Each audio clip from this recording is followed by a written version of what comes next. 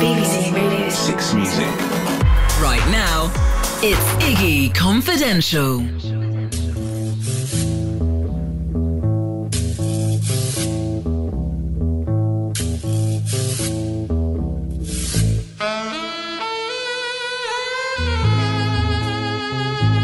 This is Confidential.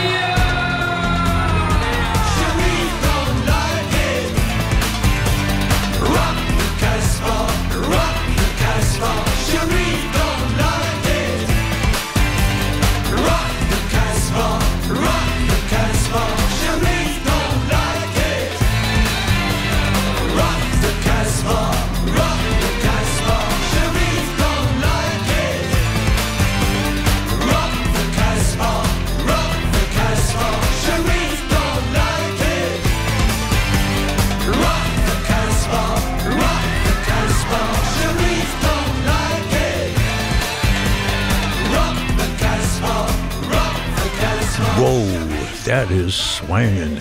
That's Rachid Taha, Rock El Kasbah, taken from the 2004 album Takitua. street slang for tu es qui? Toi? An informal way of asking, who do you think you are?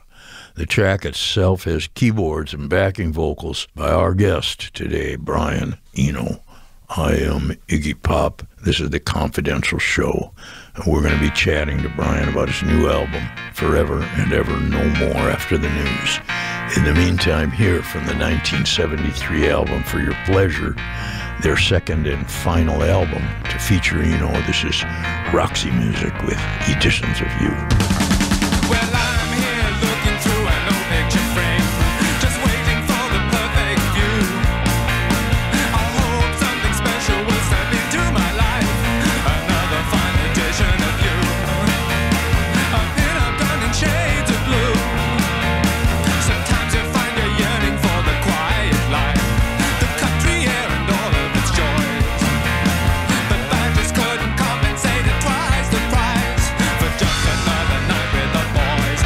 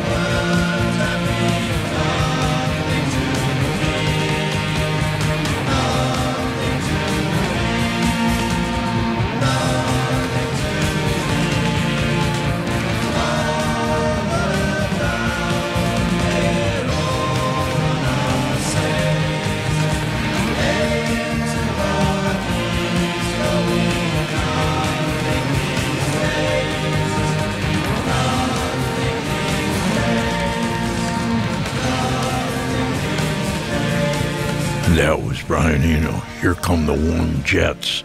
That was the title track on his debut solo LP, recorded the same year, 1973, that he left Roxy Music. I bought it and listened to it with a friend in a squat, an abandoned apartment house on Sunset Boulevard in L.A., and it was a beautiful thing how this high art and incredible melody brightened up the empty, miserable room. According to Adam, Brian's grandfather, who was a postman, in whose house the young Eno first lived, mended organs as a hobby. And we're going to play someone who I think is a genuine and worthy musical descendant of Brian Eno. She is fabulous, and she plays one of the world's hugest organs, and she's a huge talent. This is Anna von Hauswolf, Outside the Gate for Bruno.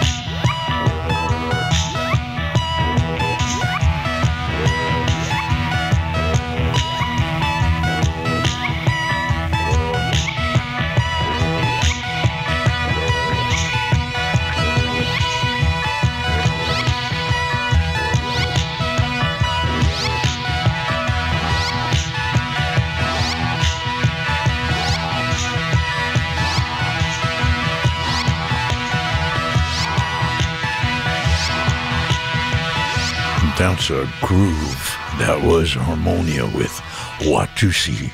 They were a band that Brian saw live at Club Fabrik in Hamburg back in 1974, and that was the year that was released. He went on to work with them a couple of years later, despite the band having technically disbanded due to a lack of interest and a lack of success. Well, here's Hetty One and Fred again, a Brian Eno remix of Told. That's what I was told, you know.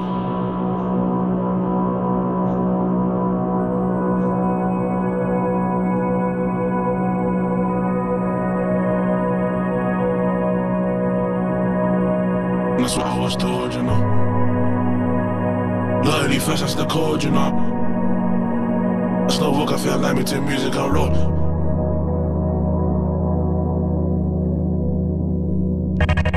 That's what I was told, you know. Family first, that's the code, you know. That's no work, I feel like me to music I wrote. Loyalty first, that's the code, you know. That's no work, I feel like me to music I wrote.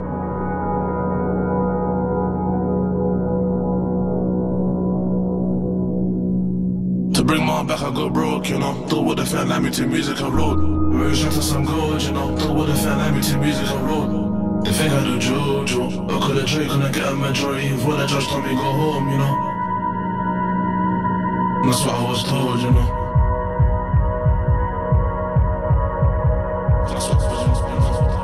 That's what I was told, you know.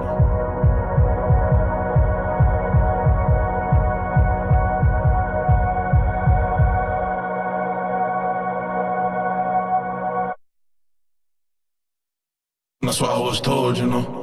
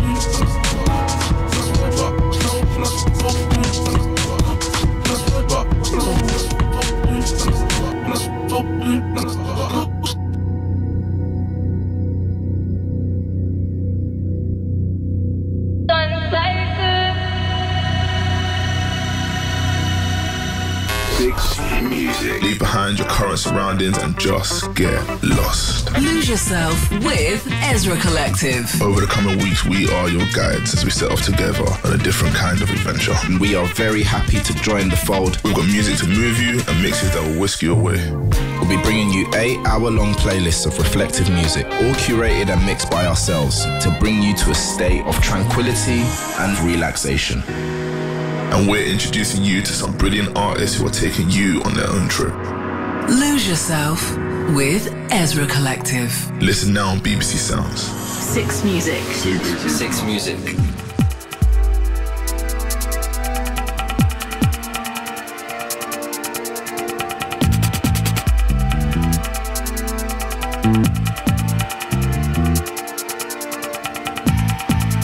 We passed upon the stair. We spoke of was and when, although I was not there. He said I was his friend, which came as some surprise. I spoke into his eyes must have died alone a long, long time ago. Oh no, not me, I never lost control. Your face to face with the man who sold the world.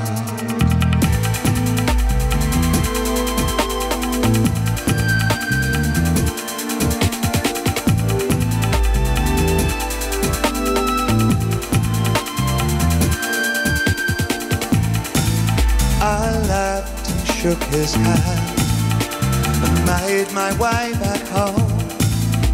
I searched for form and land. For years and years I roamed.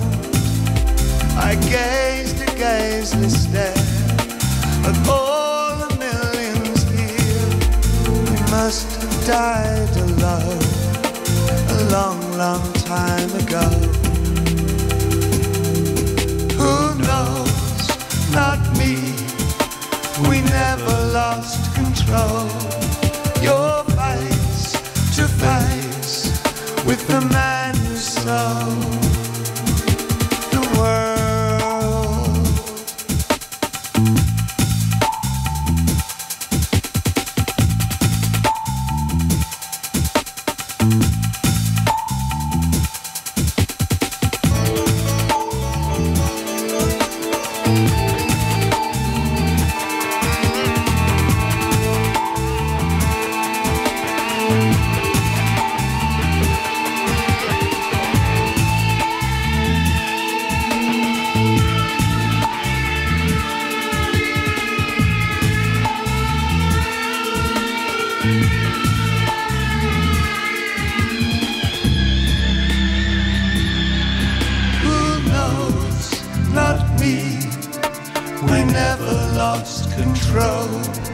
Your face to face with the man who sold the world. Oh no, not me, I never lost control. Your face to face with the man who sold the world.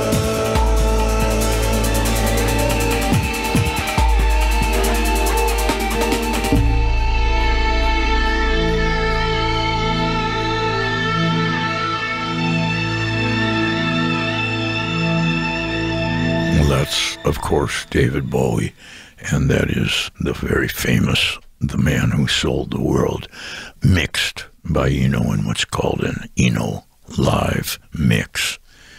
I'll be chatting with Brian Eno about his new album, Forever and Evernomore, and his career of the last 50 or so years after the 6 Music News.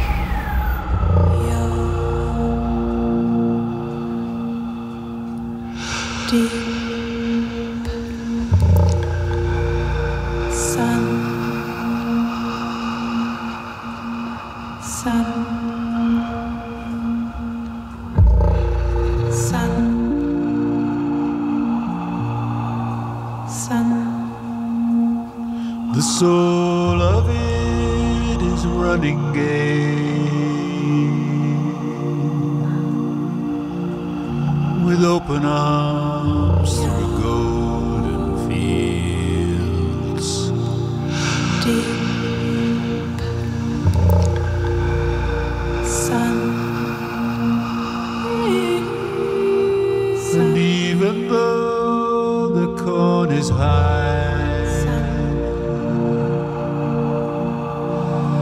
and sometimes harsh against the hills,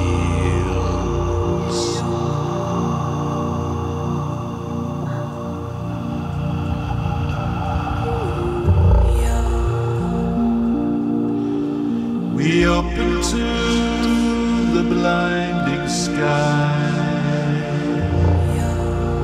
and let it in, and let it in. sun, sun. With open heart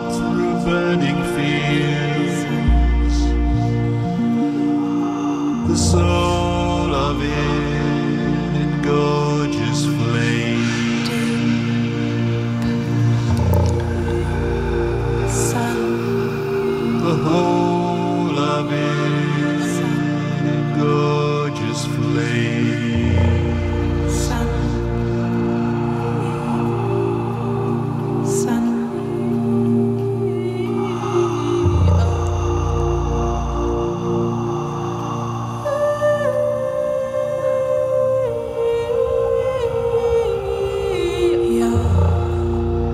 We let it in, we let it in. We let it in, we let it in.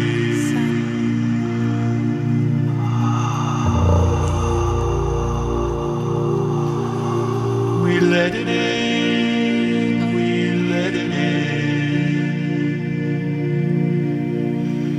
We let it in.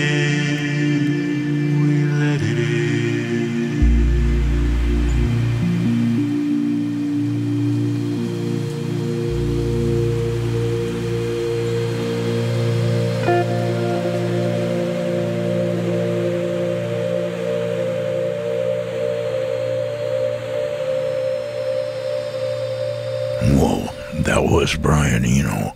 That was We Let It In. That's the second single to be taken from his new album, Forever and Ever No More, recorded in West London and Norfolk. Of the track, Eno said, "My voice has changed. It's lowered. It's become a different personality I can sing from. I don't want to sing like a teenager. It can be melancholic, a bit regretful." Brian Eno's here with us. Thanks for coming, Brian. Hi, nice to speak to you, Jim. All right. I'm sorry for the ever-descending voice, but it hasn't reached yours yet. Well, no, it's still up there ahead of me. It's beautiful singing, and I hear there's another vocalist on the track. That's my daughter. Oh, it's really, really nice what she's singing. She's got such an interesting and original approach to singing.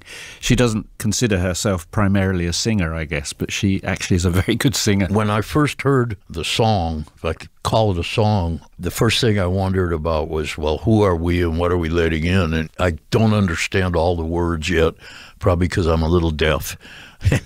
But yeah, surprise, no.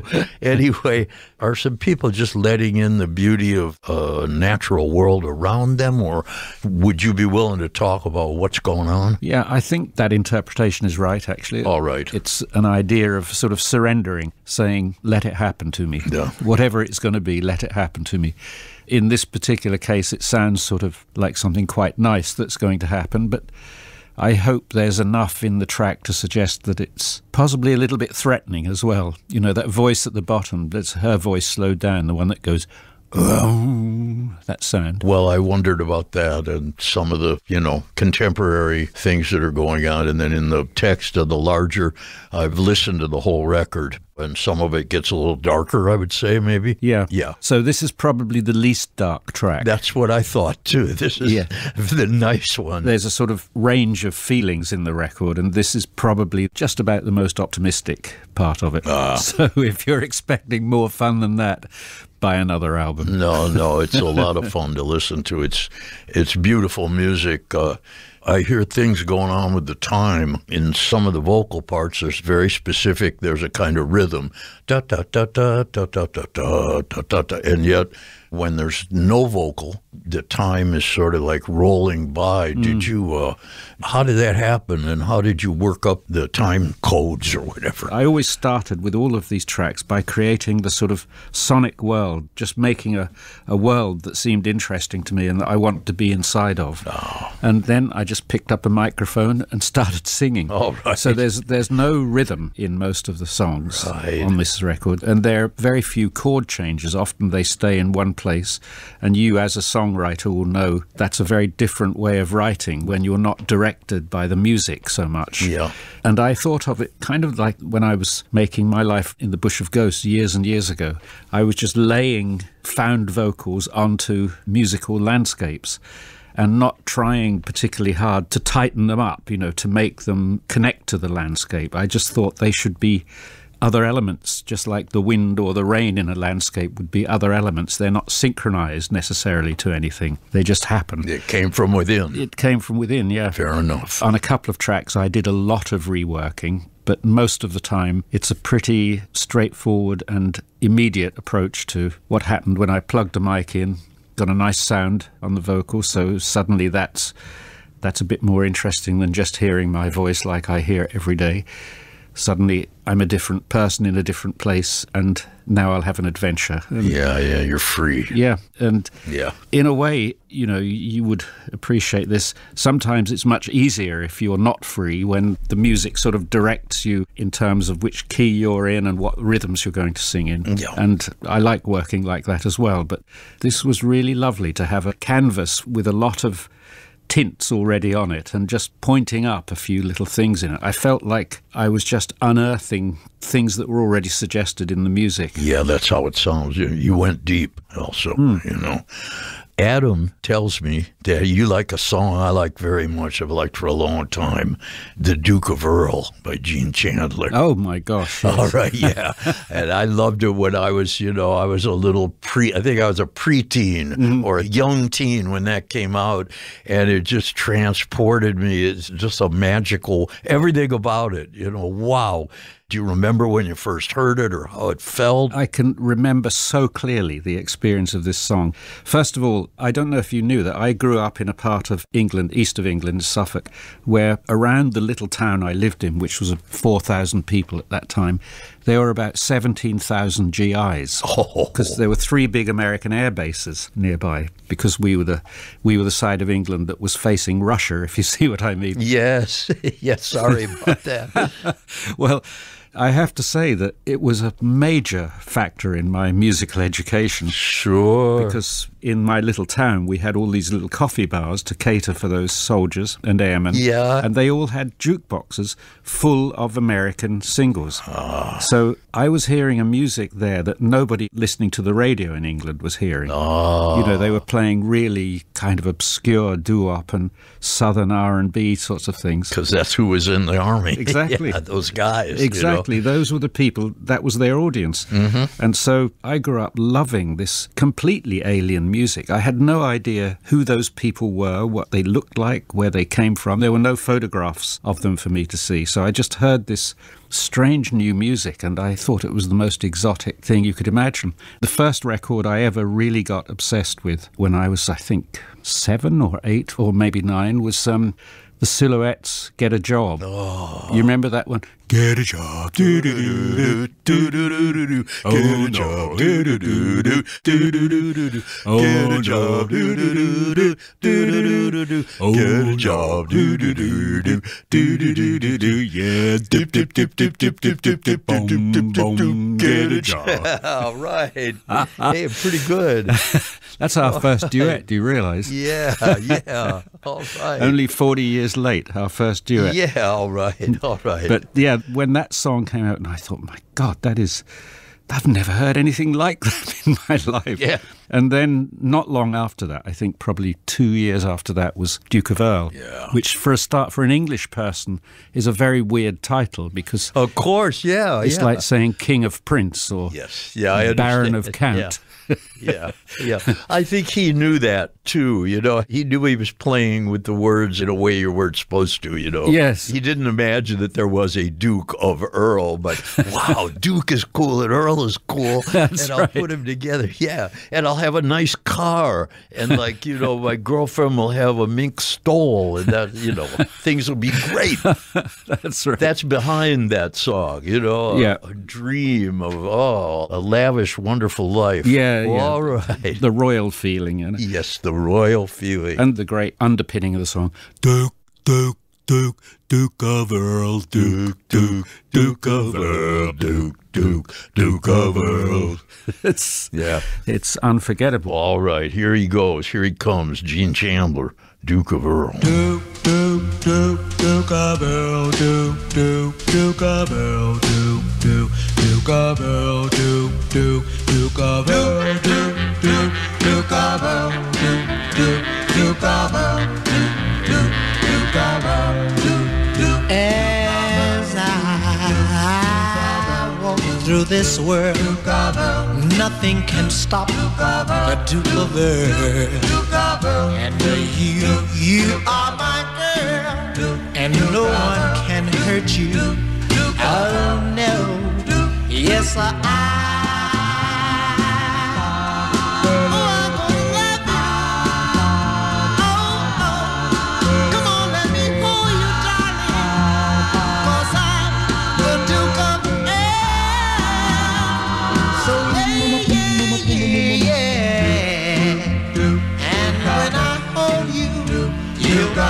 Duchess, Duchess of Earl, we'll walk through my dukedom and a paradise we will share.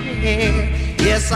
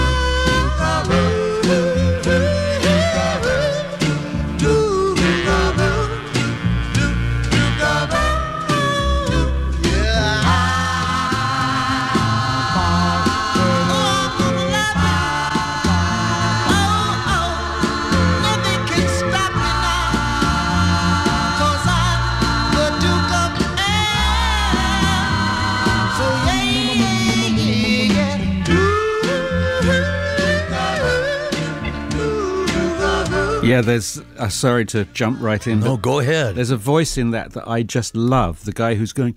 So it goes... Yeah, he just stays on that one note for such a long time. Yeah.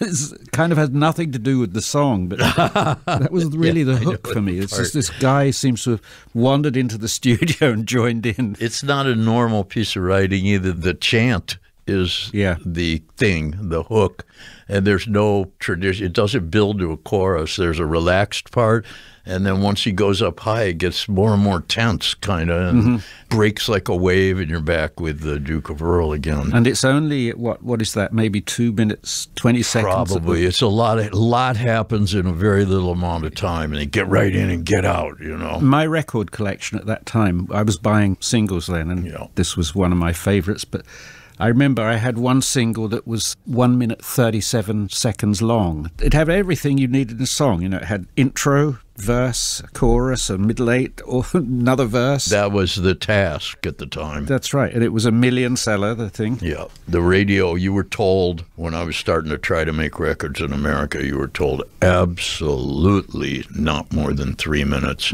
but better if it's 2 minutes or less. Yeah. They can fit it in with their commercials and their raps. And yeah, that's right. So everybody tried really hard because they want to get that song on the radio and have everybody hear it. It's impossible. You know, so blah, blah, blah. I had one record. It had the name of the song, and you know they always printed the time on these singles, and it's used to say such and such 2 minutes 41 seconds or whatever it was. This one said 2 minutes 85 seconds. That's really good. Yeah. Isn't that clever? Yeah, that's really... I heard about people who would lie sometimes, but I never heard this one. That's really, really good. It's very clever, that, because you kind of think, oh, that's under 3 minutes. Okay, 2 minutes and some seconds. Yeah, okay. That's really interesting. Well, I heard from Adam, I hadn't heard your cover of this, but we're going to play I'm Set Free by the Velvet Underground, and Adam mentioned that that's your favorite. I loved that album, too, and we were listening to that with James Williamson a lot before we went and did our record together, the Raw Power record, and there's all sorts of great writing on that. And great playing. I mean, for me, one of the other revelations of the Velvet Underground was that they had a very mixed group in terms of talents. You know, there were some people who were very good at what they played and others who were really quite primitive, and that actually was part of the sound, the mixture of... The two things sounded really good together, you know. Really good together, yes. The simplicity next to the sophistication. John Cale's a perfect player. Everything he plays is really conservatory quality, you know. And then you have Mo Tucker on the drum. Exactly. Or on the drum in many cases. The drum, yeah.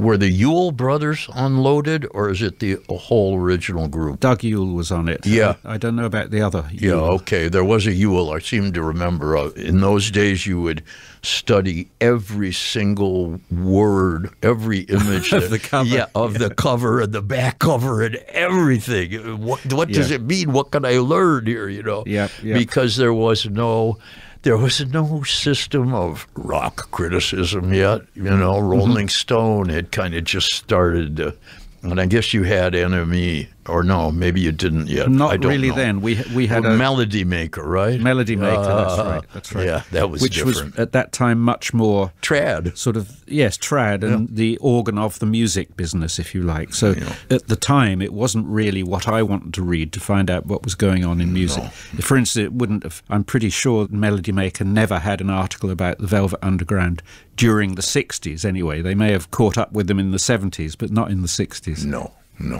Well, all right. And there's a beautiful guitar solo on this. I just love listening to it because it doesn't sound like a real guitar player. But the actual, the notes and the flow and the feel of it is real beautiful. So here it is. I'm Set Free, Closet Mix. I've been set free and I've been bound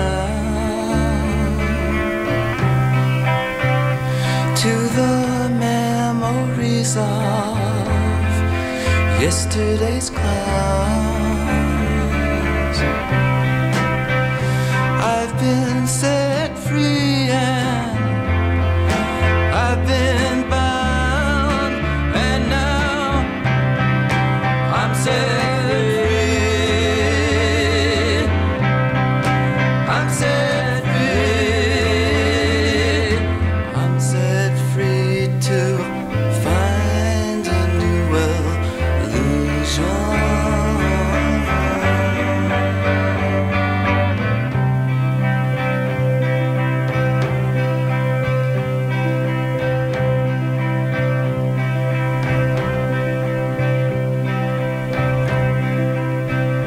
I've been blinded, but now I can see what in the world has happened to me.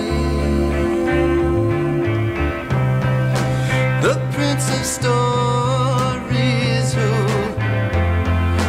walks right by me, and now I'm set free. I'm set free. I'm set free to find a new illusion.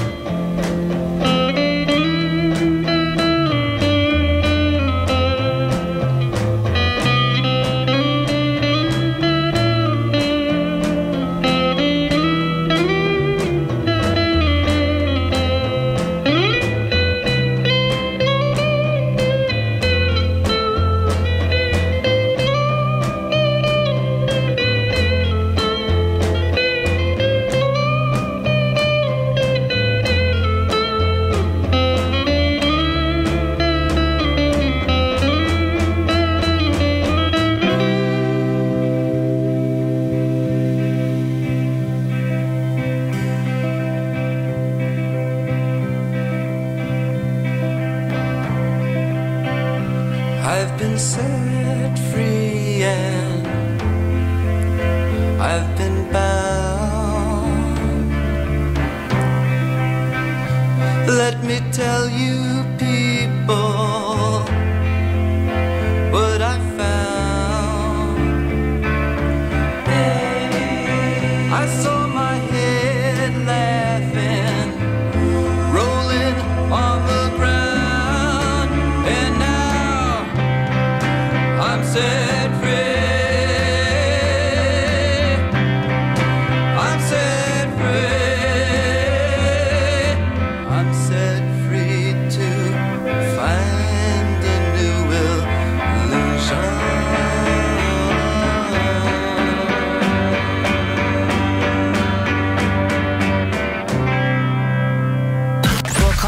kitchens, into your cars, into your homes, into your ears, and into your mind.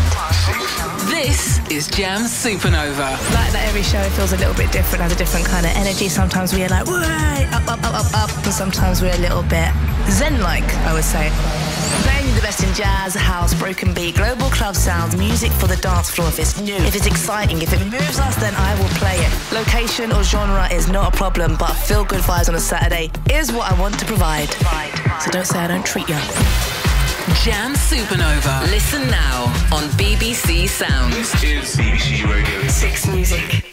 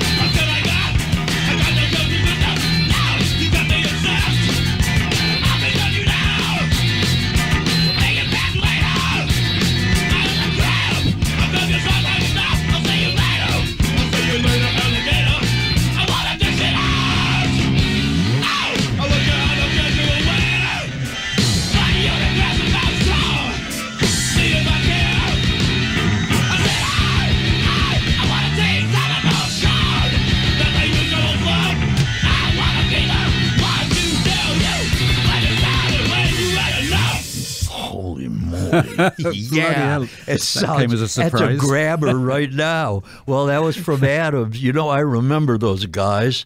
That was James Chance and the Contortions. Yeah. Dish It Out. That was whoa.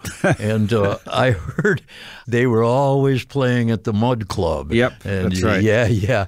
You know, for people who don't know, I would say roughly there was a time in New York in the late 70s, early 80s, there was a lot of vacant space and dangerous areas where strange people would start some sort of a gathering or musical themed area with no business plan. And that was this guy. Yeah. Music without a business plan. Yeah, and he was, whoa, he was out there. And you'd see also their Suicide. And I saw once he put on John Fahey there, and it was wow. And I heard you tell Rick Rubin, I listened to some of the podcasts that you did with him. And you said you just arrived on a nice day in the 70s in New York City and ended up staying a few years. That's true. So I guess that's when you produced that. It was on an album called No New York. No New York. Is that no wave or just you like the word no? Or? So the word no had come up because, there'd been new wave and there was this thing in the air that this new phenomenon should be called no wave. I remember now, Yeah, okay. So that involved, there were quite a few bands involved in that. And when I heard this scene that was really sizzling at the time I arrived in New York, there was so much going on in, as you said, with no business plan at all. No. Things are always kind of exciting when there's no business plan. Yeah. I went to Chris Blackwell of Island Records and I said, this scene isn't going to last for very long. Wouldn't it be great to document it? Because hardly anybody then had recorded anything. They were playing in small clubs, but nothing had been recorded. I think this is still a good document of that time, actually. I was surprised hearing it just then because I didn't immediately recognize it. I thought, God, this sounds exciting. I was surprised how exciting and great it was. And did you have to encourage James and the Contortions to play like that? Did you sort of say, okay, guys, come on?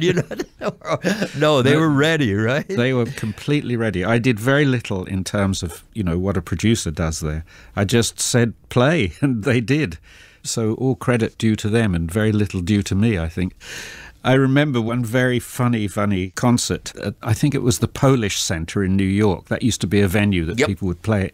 People found that you could rent this club, which was called the Polish Center, and it was for Polish people primarily, and you could rent it quite cheaply. So occasionally it would turn into this scene of utter mayhem in the most unlikely part of New York. Sure. And I can remember, I think it was Robert Christgau had written quite a critical comment about James Chance and the Contortions at another show. Critical of them? Yes, very critical that's of him. them. Yeah. So there was this show, and he made the mistake of turning up at the show. And James Chance jumped off the stage, microphone still in hand, and started a fight with Robert Christgau. My dream. Which, of course, got amplified. You could just hear this crowd of people all jumped on top of the two sparring, critic and musician. And all you could hear is coming out, and the music's still playing. It was pretty amazing. For people who don't know, James Chance was a very skinny fellow who always dressed in an impeccable suit that was too tight. Yeah, and usually a really nice tie and a fantastic coif, a la the history of R&B. The critic we've been talking about, Robert Christgau, looks kind of like the guy who wrote Trout Mask Replica. He has a large walrus mustache, very long hair, and really liked his food. So two different sorts of guys in that altercation. It makes it a lot of fun. Anyway, I want to play something. This has parts in it that are just as wild, maybe more wild than James Chance. And this is Nico, the studio recording of Innocent and Vain, and Adam notes Brian provides the rather unhinged synth treatments that bookended the harmonium and vocal piece. These are really, really amazing solos, and she's wonderful. This album was produced by John Cale, and she would write these pieces on the harmonium, a small harmonium she had. One of those little Indian, like a shruti box. And I had the great unforgettable privilege of, she gave me a small concert in her room in the Chelsea Hotel once on the harmonium. How lovely. Oh, yeah, doing some of those songs. And Janitorial Lunacy was the big one that she played for me. But this one, Innocent and Vain, I hadn't known, and it's beautiful. And the whole thing, wow. So here it is, Nico, Innocent and Vain, with my guest today, Brian Eno on synth.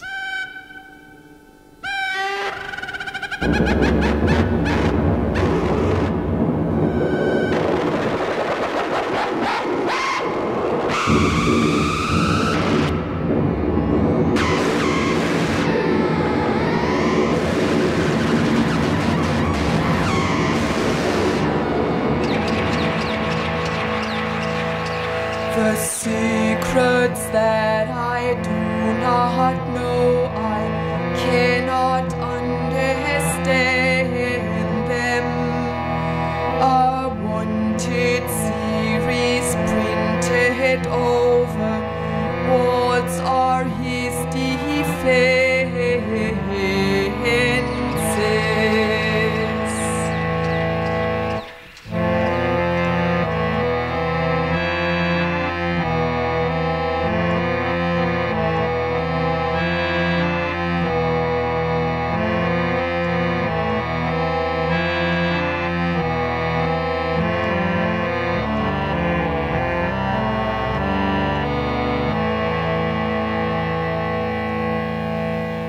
The battle bracelets do not fit my favorite gladiator. A fanatic hero piously has to be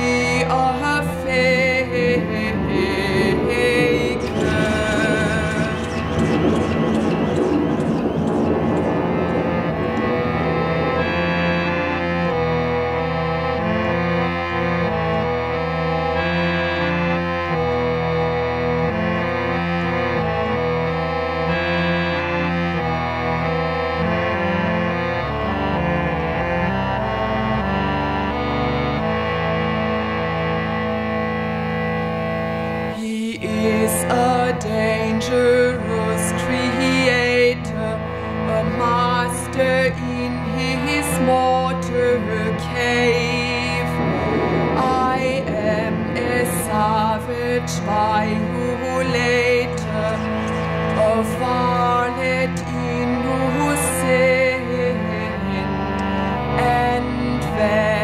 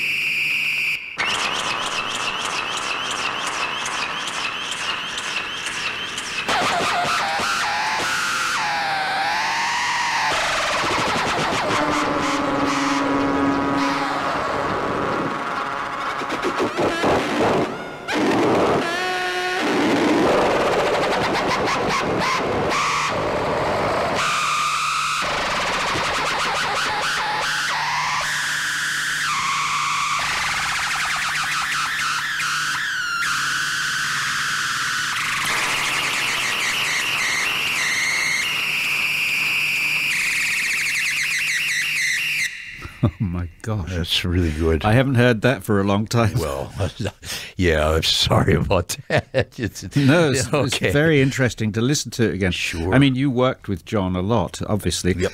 But something that I think was very interesting about John Cale was, although he was a very skilled musician himself, he really wanted the first take, the surprising take.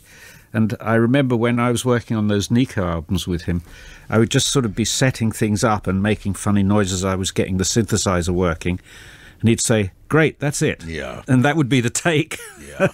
I don't know whether he did that when he was producing you as well. He would try. Caught you unawares. Yeah, strange thing. It was more, he was perceptive about, he wanted something with some real feel to it. Yeah. And he would use, with me, when we made the first album, the group, other than I was the only vocalist and the rest of the guys had instruments, and he would say, well, they just don't play the same unless you dance. Okay, said, yeah. Yeah. So the problem with that is they like to do take after take, and all the takes are at least 10 minutes long.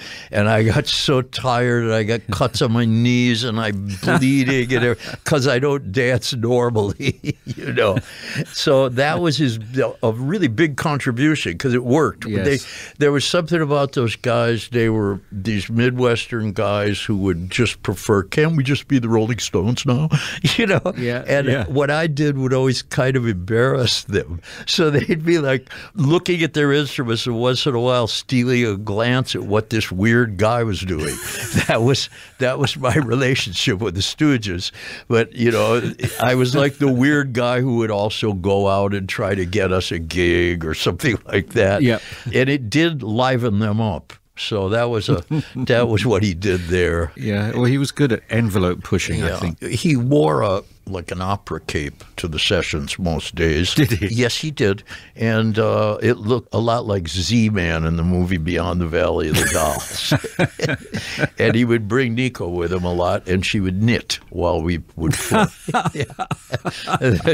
Now that's a really funny image to me. The two of them together was something else. But yeah, he played viola on one beautifully. He plays beautifully. And he did the Marble Index with her too. Yeah. And he also used a lot of, I felt like some of the effect of what you were doing on that cut was her, where she's coming from. Those songs are based on very, very old German songs, stuff that's hundreds of years old, right? That she kind of had somehow been exposed to a little bit, and just she's not a researcher or anything, but it struck a chord, and she's playing stuff that I still feel on a different world someday. Her stuff is going to fit right in, you know, because I just think it's really, really good. But it's, to most people in the world around us, there's something withdrawn about it in a way, you know, like it's not coming out to say, hey, listen to this, like me. Yeah, doesn't this feel good? There's none of that, you know. So in a way, you know, and there's something you and John did when you worked with her that like it dramatized the fact that what she's doing is really unsettling. Yes, very, very unsettling, I think. Yes. And it misses out quite a lot of the sort of comfort factors of music. It doesn't have a beat that's easy to follow or anything like that. And it's naked, just her slightly disconcertingly cold voice. Yeah. I mean, the voice is, well, I think that inspired hundreds of singers, her way of singing. You know, this sort of detachment and slightly inhuman delivery that she has. Yeah, so very important. We're going to play from Forever and Evermore, Garden of Stars. And you performed this last year in the, see if I can get this right, the Roman Theater Odeon of Herodes Atticus. That's right. On the southwest slope of the Acropolis. Wow. In Athens, that's right. Did Roger play there with you? Yeah. Okay. Yeah. In fact, it was sort of equally split between his music and my music. Okay. So it was actually the first time we've ever performed together. Wow. Although you started at the top, literally. The top of Western civilization. You're killing me. You know, I used to play the music machine. You know? In fact, before this song, I made an announcement to say that here we are at probably the beginning of Western civilization, what we call Western civilization. And it had just that day, the temperature had reached 45 degrees. And the forests just outside Athens were on fire. We could see the smoke and the change of the colour in the sky. And I said, and here we are at the place where Western civilization watching the beginning of the end of it. And I actually felt that at the time, that we were at the end of a long chapter of human history and something new was about to come along. Well, I hope something new comes along. So do I, yes. Yes, aren't we all waiting for that? Yeah. Well, anyway, here it is, Garden of Stars.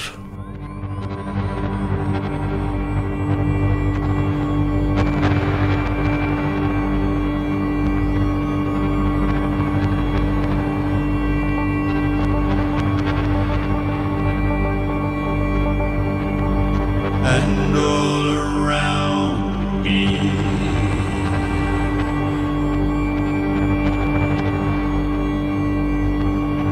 all this is made of me.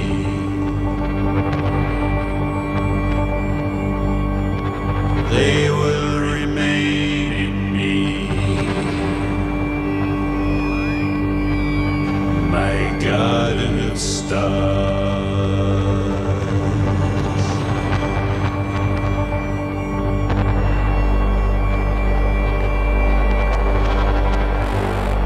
And in the velvet night, in all that crystal light,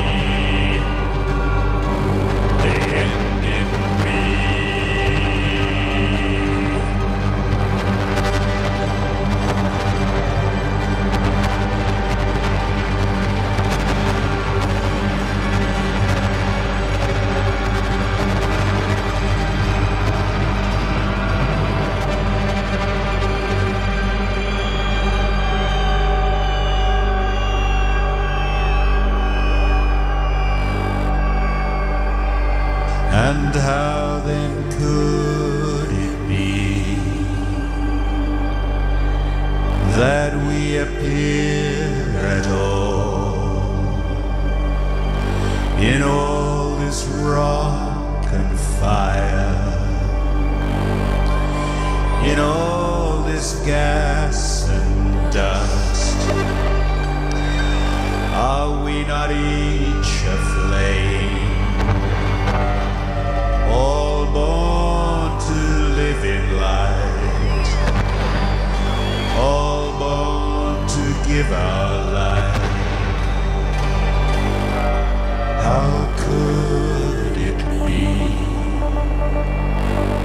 How should it be?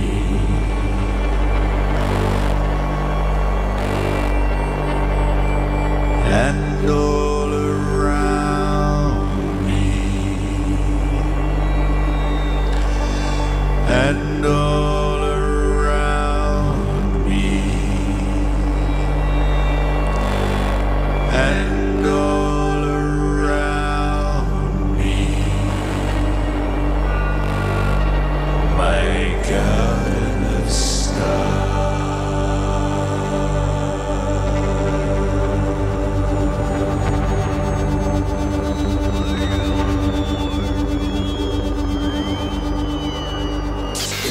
Music. Saluting an icon. There is a real power in silence. In his first appearance for 15 years. There's a great joy in an artist surfacing after such an extended period of time.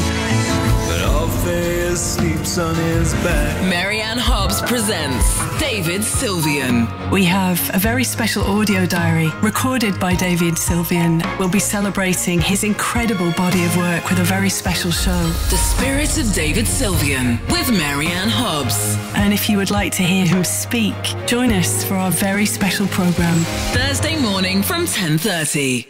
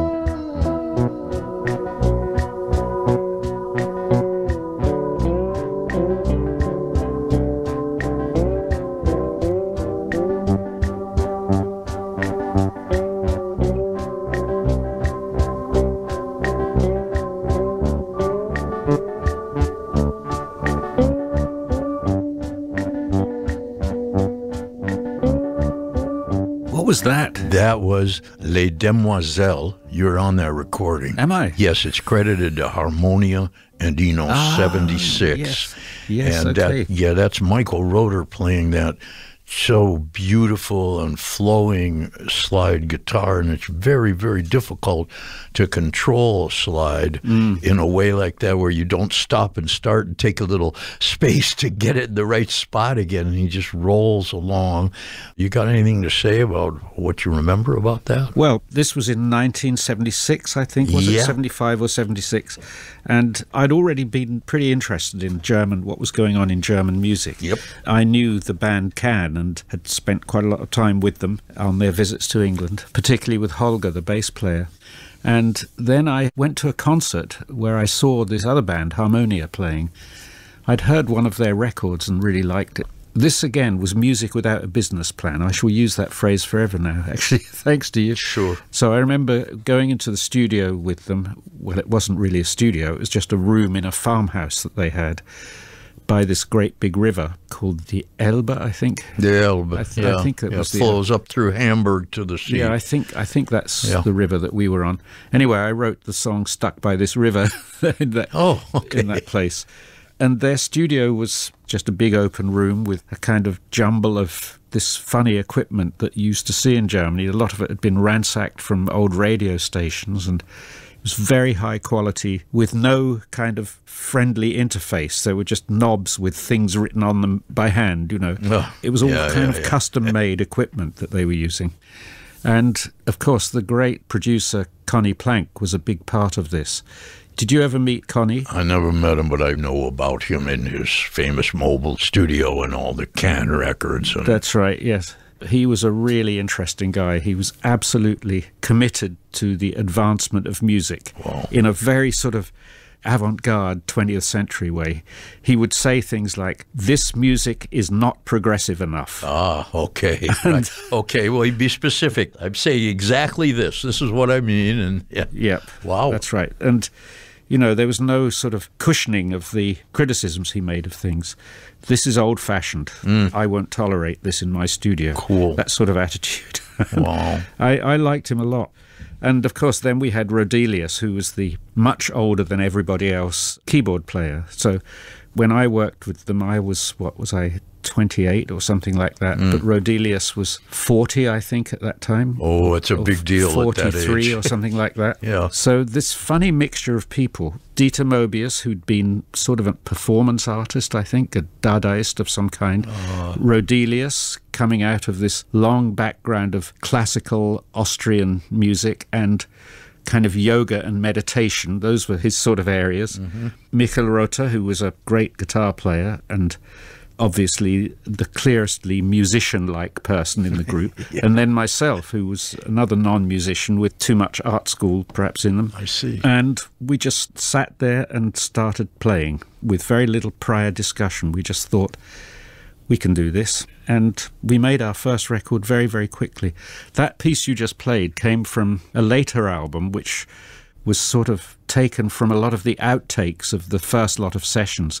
So they were things that nobody ever tried to get them right, you know. It sounds so unprofessional. Yeah, exactly. That's so beautiful. That's what makes it so relaxing. And it just kind of flows along, I think, because of that, you know. Unprofessional is a big compliment these days. Yeah, that's what I meant, you know. Yeah, because it's very easy to make things that sound highly professional now. Yeah. You know, there's all sorts of software for that. I met Michael and did a concert. We did a number together, one of Neu's numbers, Hero, in Hamburg. And I spoke to him about being in Neu. And I get the feeling that by the time he was in Harmonia, it was sort of like he'd lived through Neu. Let's put it that way. He said it was very difficult, and that Klaus, who he absolutely adores, but that he said that he was a difficult person. And I'm sure. Yes. Yeah. So, well, Klaus Dinger, I mean, was one of the great drummers. Yep. He played one beat, really. Yep. That's all he needed. Yep. 3 kick drums, 1 snare, 3 kick. Yep. So, but maybe in a way everybody was, the people in Harmonia maybe were all refugees from some discipline or another, you know. Yes. You'd been in a capital R rock band or a glam rock, pop rock, whatever. It's a rock band, you know. So everybody had been somewhere. And wanted to get away from it in many ways. Yes, to go somewhere else. Yeah, and it was made in the countryside, that, you know, so there was some countryside music.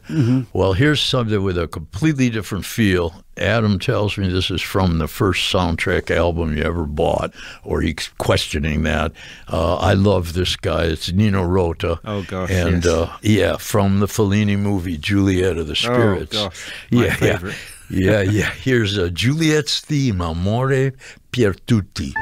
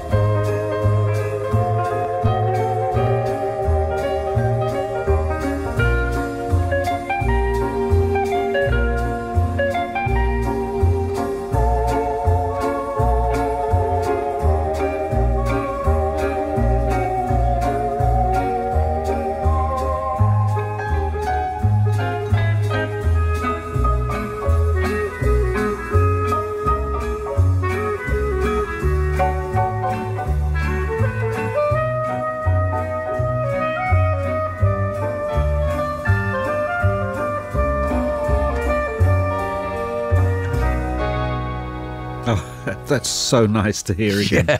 Yeah. It's very interesting, that album. You know, it's the soundtrack of the film Juliet of the Spirits, and there's only 2 tunes on the whole album, but they keep coming back in different reincarnations. So that same tune comes back another time as a very kind of melancholy, sad tune, but it's exactly the same tune, just with a different orchestration. He could do that. He was so good at that, yeah. Let's pick this up on the other side of the 6 Music News.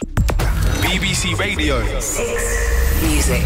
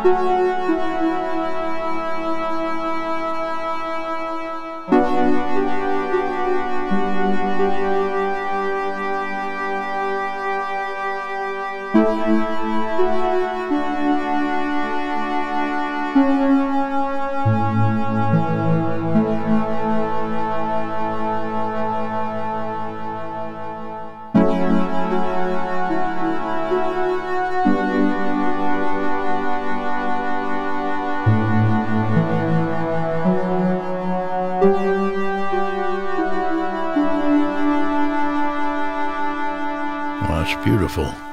Wow. That was lovely. What was that? That is Brian Eno, Unusual Temperament, taken from the 2018 soundtrack to the Gary Hustwit documentary of German industrial designer Dieter Rams. Rams, yes. Oh, gosh, I'd forgot. That's such a nice piece. I'm sorry to say this about one of my own pieces. I didn't. Listen, I genuinely didn't realize. Dieter is closely associated with the consumer products company Braun, and I'm going to try this. The furniture company Witzo, yes. Okay. Yeah. Well, that's a beautiful piece. I enjoyed very much your album Mixing Colors with Roger. Oh, good. And, my brother, played it a lot. And you had explained the process as Roger plays pieces on a MIDI keyboard. Yep. I could go on and on, but I would only understand half of what I was saying. So basically, I understood that instead of playing, Roger is a very special pianist. I've read Roger talking about how he works. He's very sensitive to the use of the pedals and the dynamics of exactly how he hits the key. Mm-hmm. There's not a lot of superfluous stuff going on, but then I guess he played those pieces on a MIDI keyboard. Yes. And then you made it sound a certain way. Yes, so just to explain to people who don't know what MIDI is, it stands for Musical Instrument Digital Interface. Wow. So what it does, it notices what you do on a keyboard. It records which keys you hit, obviously, how hard you hit them, how long you hold them down, and whether you use your pedals to sustain them or not. So it just records the mechanics of what you're playing. It doesn't record the sound, it records the mechanics. So once you have that recording, you can then apply that recording to any other keyboard that can understand that MIDI language, which is every keyboard now. So in the original, you might be hearing a Celeste sound, but then you can put it onto a group of tubas or a toy musical instrument or something like that. So you can design the sound world after you've written the piece. So Roger would write the pieces, and he would give me the MIDI files, which are just files of pure information. And I would then construct a sound world, around his piece, as it were. It's hard to explain, but very easy to see once you see it being done. And I think that's a really, really profitable, fruitful way of working, that there's so much to be done with that. So he would send me the MIDI files, and sometimes I would slow them down or speed them up. To change the note or the mode. Yes, that's right. So I might change all the E's for F's, for example. So it suddenly goes into a different kind of key, different mode. And then I'd send them back to him, and he'd say, "Oh, that's nice." Yeah. Usually. That eliminates a lot of the, I work with co-writers a lot, and generally the one guy has a piece of music, and then I come in and try to do a vocal. And each person in that exchange, you're usually, especially in the old days, you were there in the room together. So part of you is like, oh, I hope he doesn't screw up my bit. You know what I mean? Yeah, but here you have the two personalities are free to interact without any of the attendant, the attendant social overtones. Yes, so the advantage of that, I mean, the disadvantage, of course, is that you don't get the rapid exchange of ideas, which sometimes lead you to somewhere new and interesting. But the big advantage is that you can spend a very long time on the little bit that you're doing. You don't feel like you've got somebody else sitting there drumming their fingers while you're fiddling around with the details of a sound, Yes. And I really like that. I did most of these pieces on the train, actually, because I do a lot of traveling by train. I heard about that. I was going to ask you.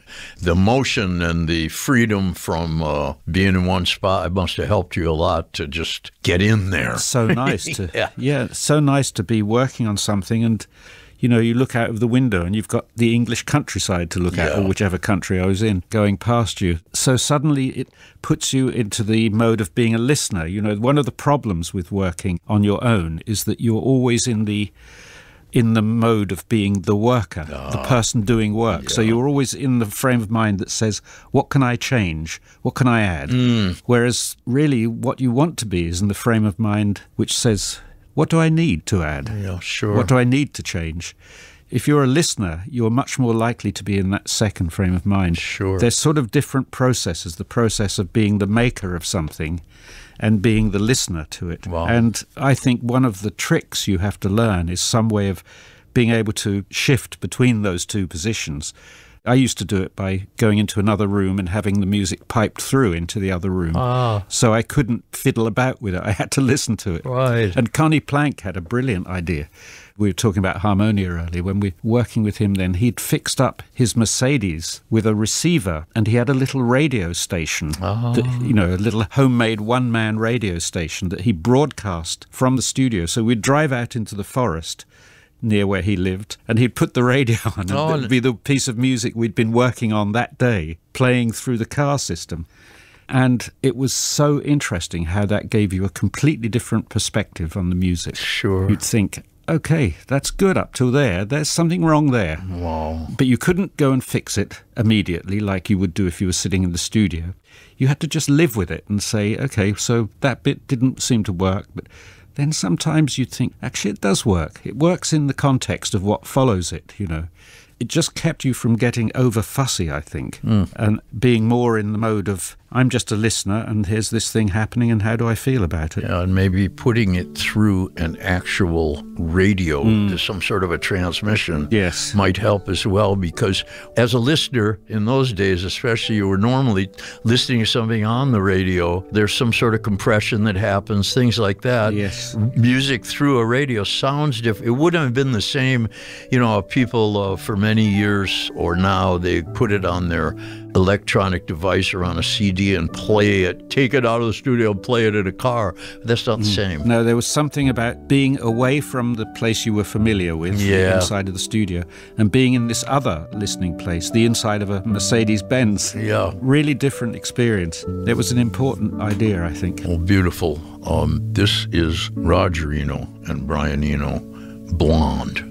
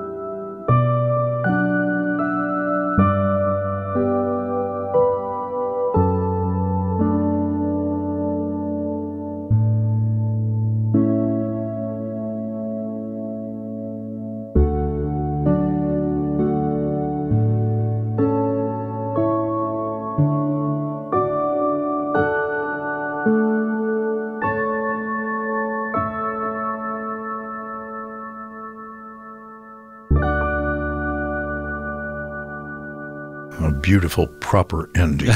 Isn't it? Yeah. Yes. Yes. Instead of the lazy fade out that people like me. Yes, instead of that. Yep. Well, anyway, here from the new album, Foreverandevernomore, is Brian Eno, There Were Bells.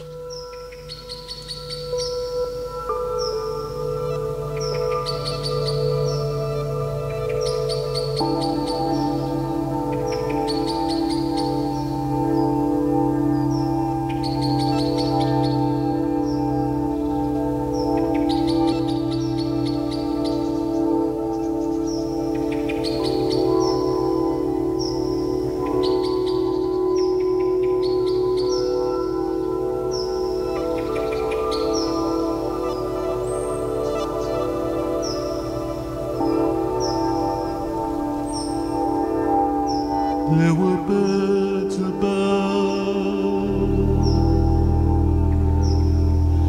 They sang the whole day through.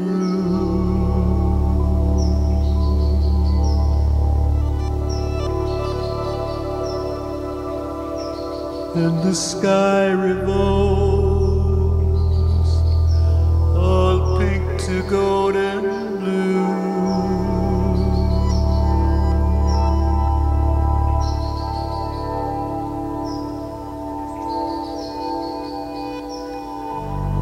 All the roads through time weave the world's long rhyme. Then it all unravels in a sea of pearls and swine.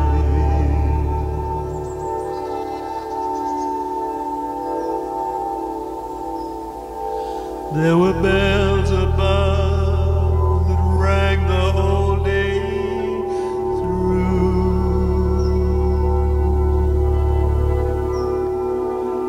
and the sky was shot with light and hazy blue.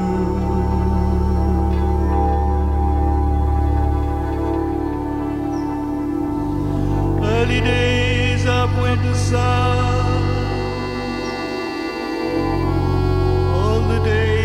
turned into one.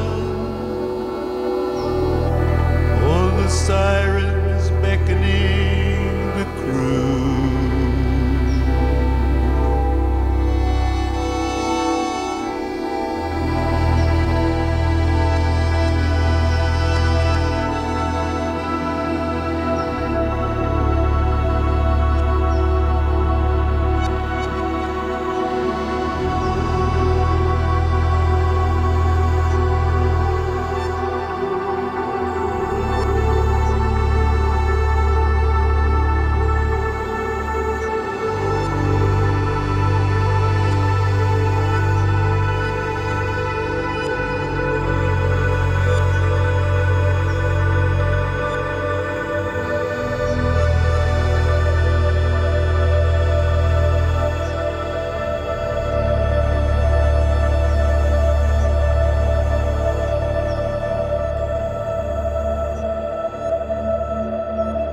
There were horns as loud as war that tore apart the sky.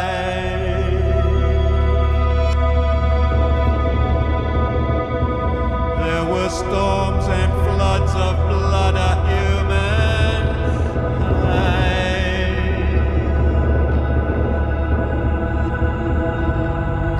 Never mind, my love, let's wait for the dove. Fly back to tell us there's a haven showing nigh. There were those who ran away. There were those who had to stay. In the end they all went the same way.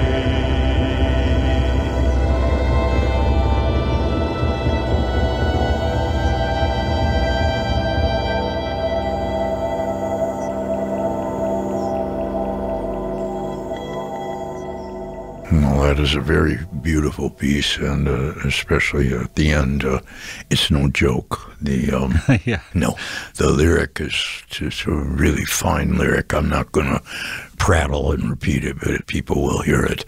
There's a I was watching a video for that that features the Acropolis and you, and is that your brother on accordion? Yes, that is. Oh, got to play an accordion. He's a very good accordion player. Oh, what a great instrument. Really great. Yeah. It's got such a kind of freight that comes with it. You can't help but see sort of lonely sailors in windswept harbours and so on. Yeah. Well, anyway, that was from Forever and Ever No More. And this has been a big deal for me. So thanks for coming, eh? Thank you so much, Jim. I've really enjoyed it. It's been so nice. I haven't spoken to you for years, but I'm so happy to speak to you again. All right. Me too. Me too. All right. You take care, eh? Yeah, you too. Okay. See you later. Bye-bye. Bye-bye. Six Music. On an industrial estate on the outskirts of central London, close to Perryville Tube Station, there's an uncompromising former warehouse with a ridiculous amount of hidden treasure. The Collection, BBC Votes. As the BBC celebrates 100 years of broadcasting, I'm one of the lucky Six Music presenters given the keys to the vault. Over the next few weeks, join me, Afrodeutsche, along with Amy LeMay, Giles Peterson and Gideon Coe, as we're let loose on the BBC Archive Centre's more than 500,000 records, in the company of our special musical guests. BBC Votes. Available now on BBC Sounds.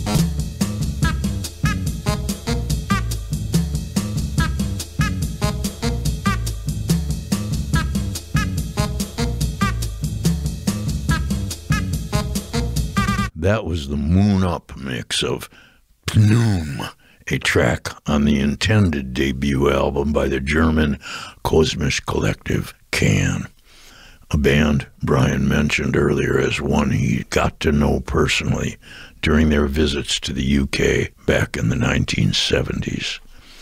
This Moon Up mix is a succinct reworking by Eno himself, provided for the aptly titled remix album Sacrilege, which came out on Mute Records in 1997. I'd like to thank my guest today, Brian Eno, for spending so much time with us and giving us an insight into his work and the work he's done with others over the years. I hope you enjoyed it as much as I did.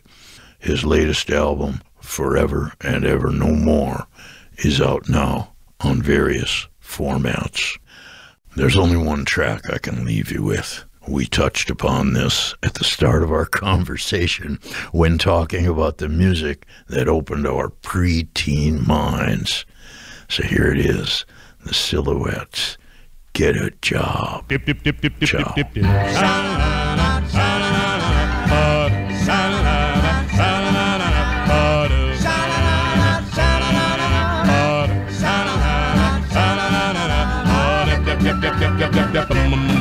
Get a job. You raised me money to buy this time. You get me out of my bed and crying for a job. You're after breakfast every day, so you know the one is right my way. I never fail to say, get a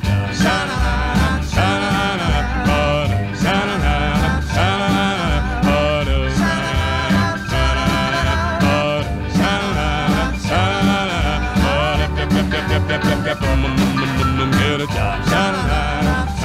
Well, when I get the paper, I read it through and through, and my girl never fails to say, if there is any work for me.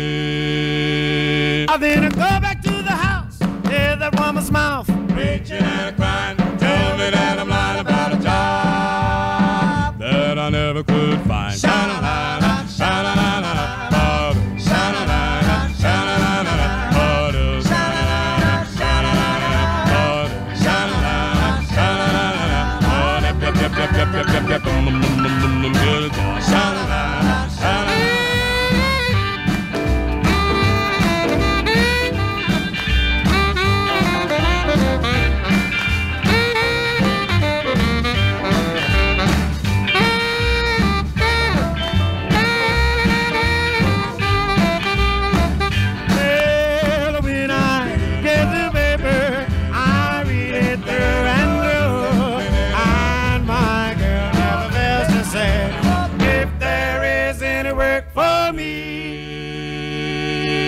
Then I go back to the house. I hear the woman smile, preaching and a